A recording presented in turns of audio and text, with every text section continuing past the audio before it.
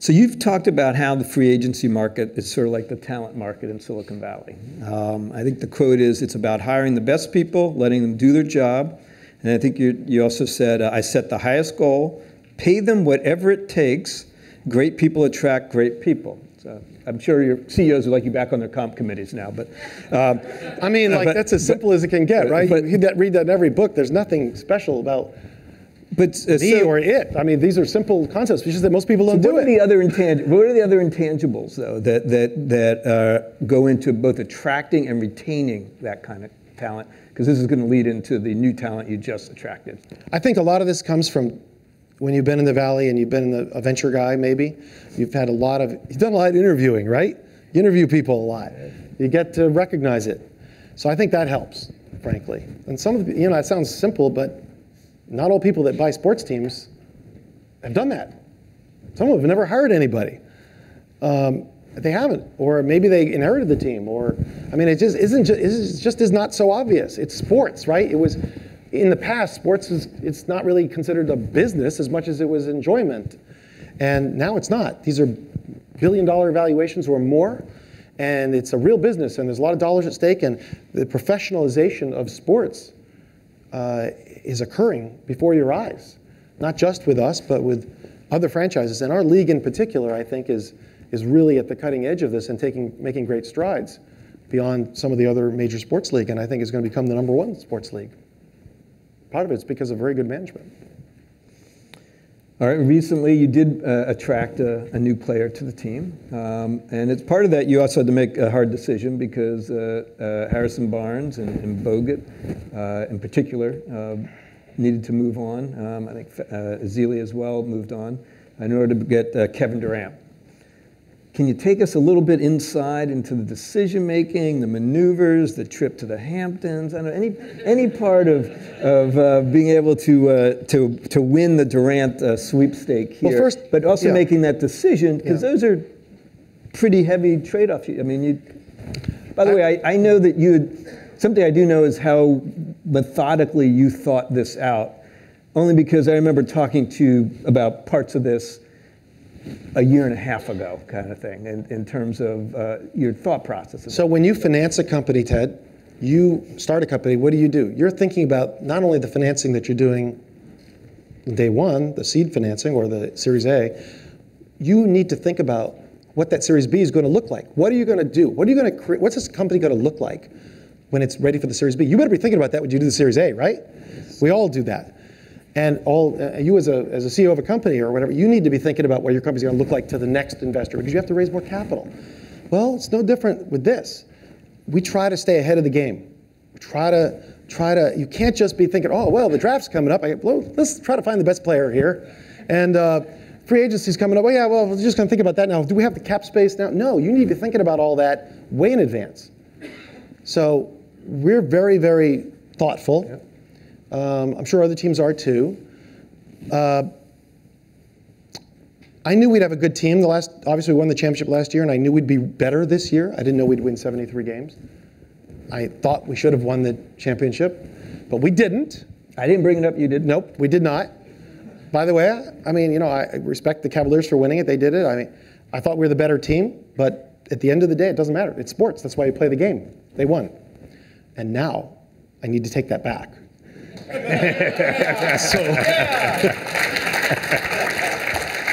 So, we need to do things like plan these things way out in advance. And it's like a decision tree.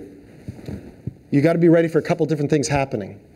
We knew that we could re-sign all our players and keep this great team together. Probably a pretty good strategy considering we won 73 games and got down to the last minute of the last game. Not a bad strategy, and I would have been content. We would have been content probably, and frankly, that was plan A. That was the likely thing to happen. But I do think that once in a generation, once every 20 years or so, there's an opportunity to get someone that is one of the top players in the whole game that would be transformative. Now you have to ask yourself, are we going to be better? I don't know. I can't say that for sure.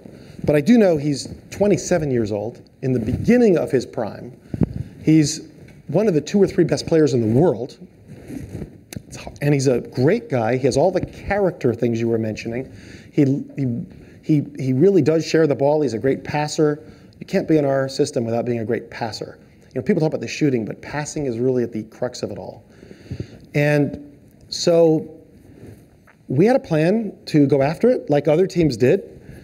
But we did organize our cap space potential. We have not done what I would call a bad contract. Bob Myers has not done a bad contract in the 4 years he's been general manager, which is pretty hard to do that. When I say bad contract, overpaying somebody for what they delivered.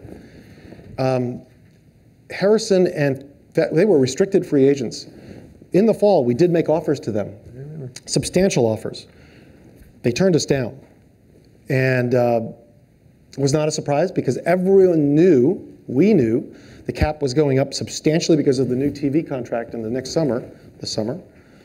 And so if that happened, we would have, with a few other moves, cap space. So we knew that was a possibility. Unfortunately for us, we lost the title. And fortunately for us, that got us back in the game. And when we went to the Hamptons, certainly we were prepared to go full force. 6 teams were invited to East Hampton. So I had 4 players go with us. Steve Kerr, our coach, general manager, me, and Kirk, my son. So there were 8 of us.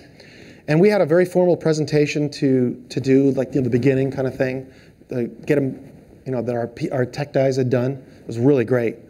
And then we had a program, things we were going to talk about, but mainly get into the players talking, because it was really about him wanting to play with other players that he liked, which was we knew at least that much. When we got there, here's the funny thing that happened. We never even showed that. I don't want to tell my digital guys this, because we never even showed that presentation. It immediately got into Kevin and these other players, our 4 players, back and forth, and I let it go. So I didn't really do much, except at the right time do my shtick, which is my salesman job a little bit. So what were the players saying? And Steve did, but they basically interacted. It was that let them go, and that's what really won him over. It was a authenticity play, if you will. It was a genuineness of the whole thing. Fundamentally, if you just listen to him, he just wanted to play that kind and style of basketball, that culture that you were talking about. He wasn't sure he believed it was real. All right. Because are people really are they really those people?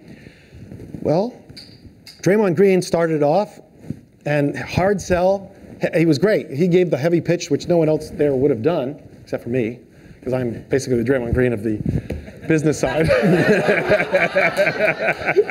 Who'd you hit in the bar at 2:30 in the morning? No, but it's kind of me, And I did a heavy pitch on the business side. But then Steve is very soft-spoken. He told him about the style of play, how passing. He showed a few clips. It was very, very, whatever. And then Steph Curry was Steph Curry. I mean, he was so genuine. And I think Kevin had to ask it like 3 times. And he even told us after, he questioned whether that was real. Is that person really this nice? He literally said that. Because he was sort of like, I don't care about being MVP. I don't care about the scoring titles. I've done all that. I don't care. All I care about is winning.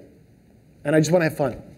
And then, he had to assure him of that, because this guy is the king of the world right now, right? I mean, he is number one in sales of jerseys. He's tremendous sponsorships and everything. And for Kevin Durant, who's probably one of the biggest, also, I mean, it would be like this if you're not careful.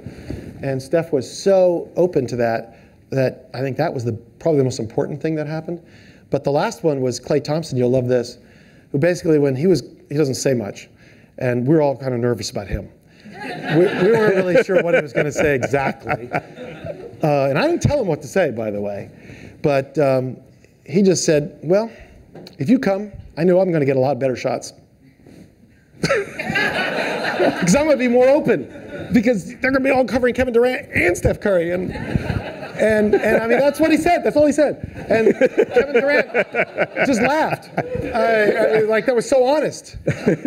And so that's kind of what happened with the whole thing. Now, we let them go out and speak, obviously, together, and then bombarded them every hour with phone calls in like any recruiting pitch you would, and had ex-players and everyone you could imagine call them all weekend long. And we were told later on that the other teams didn't do that to the extent that we did that. So it goes to show you, it's like anything else. You need to be prepared. How are you going to go about this? Have Jerry West give him a phone call. Have ex-players, I shouldn't say the names, but it's been in the press, Steve Nash, call him why you should go for the Warriors. All these guys that he respected.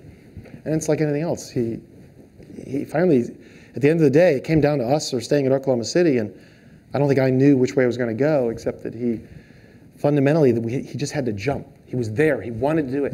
And the question is, could he jump off the ledge? Because he knew he'd be criticized for joining a team that was already very successful. And I honestly, I couldn't tell you whether, right up to the moment he called me, whether I really thought for sure, I thought it was 50-50. But he did, he jumped. And it was mainly, as he said, because of the authenticity of the whole thing. That's probably the most important word that comes to mind when I describe all this, is authenticity.